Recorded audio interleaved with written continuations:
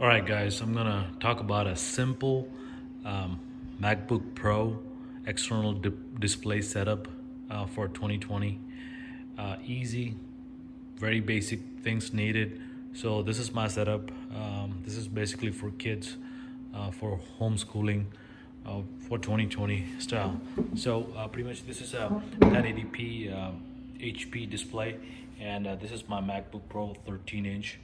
So to keep that things simple, guys, so what I did was I bought this adapter from Apple. It's a multi adapter. It's a USB-C, HDMI, and a regular USB port, triple port.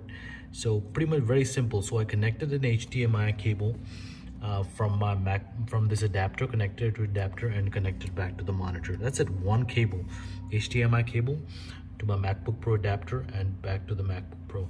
That's it. This black cable, nothing but a power cable that is going to my charger. Is getting a triple charge. So and that's pretty much it. And that's pretty much gave me this display right here. And settings, I didn't want a two display setting. I wanted a simple one display not to confuse the kids. So what I did was on the settings, you go to display, and then I went into gather, arrangements, and there's a two options you can select. I selected mirror display. If you do that, then you're gonna have only one display rather than having two confusing displays. Kids don't know which display is appropriate. So gather and mirror display. So that's the best setting for me to keep things simple for now. Okay, this is the day one of the setup. I like it. Everybody likes it.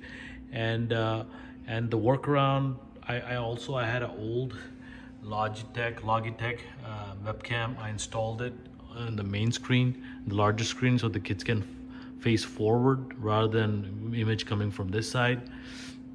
So that kind of helped out. Yeah, it's pretty much, so this is my basic setup right now. Minimalistic setup, small. The best Apple keyboard is very minimalistic. That's the only reason I got it. MacBook on the side. Eventually I want to figure out how I'm going to probably end up turning this thing off, the MacBook Pro, turn it off and just use this as a main display and a keyboard. And I like, this is cheap, a Logitech mouse and a pad, keypad, and a mouse pad. Probably end up buying it white to go with the theme. So this is how it looks like, a corner. This is my second office display for my second child. So pretty, I like it. Should have done it a long time ago. Can you imagine, guys, doing homework on this versus this 13-inch versus 32-inch? It's a huge difference. I will highly recommend you guys, rather than buying a new computer, just buy a $250 larger monitor. I should have bought a 4K, would be better, but it's just expensive. It's too expensive. So I opted to buy a 1080p, and it's more than enough for a basic home. If you're non-professional, it's all right. I'm not a professional or anything, basic computer user. Kids just need to read some books on this display. So for them, it's adequate. And yeah, not much cable management. I'm not a very pro. One cable goes in and everything else gets plugged in. So that's pretty much it, guys. So 2020 MacBook Pro external display setup. That's pretty much it. Thank you. Bye.